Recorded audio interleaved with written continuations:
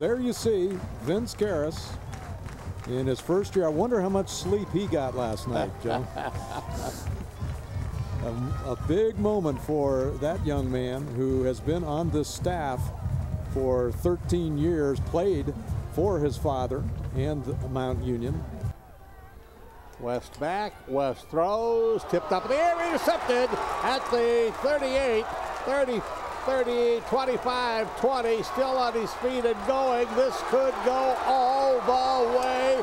And Joshua Scott opens the season with an interception. And the handoff goes nowhere. Ted Rosalva. Here we go, 4th down, 1 yard. Give to Germany, leans out, puts the ball to the end zone, and it's 6-4 for the Purple Raiders. There's the handoff, trying to turn the corner and forget it. Oh.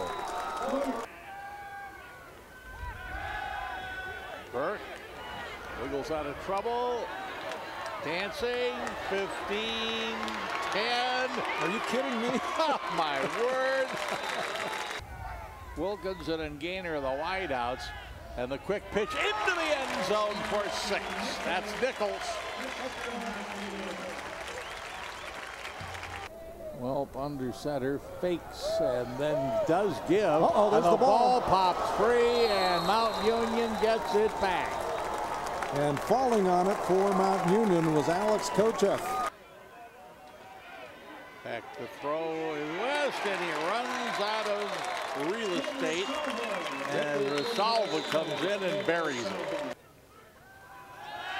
Fake to Germany. There's the long pass downfield. It is caught down inside the 10-yard line by Wilkinson. Meacham holding, Runke kicking, and good. Linville left. And with the football, and Welp is on the carry. hit hard, and by Josh Scott. Scott made the hit. Well, the handoff and a brick wall, 2 of them in fact. The second one results. Burke gets out of trouble, throws to an open man, Nichols at the 40. At the 50, at the 45, and down. 2nd and 7. Pass down the middle, caught by Nichols, and he spins ahead, going down just shy of the 45. Well, Burke gets away from everybody and then gets the 45, 40, 35, and 30. And out of bounds at the 26 or 27-yard line.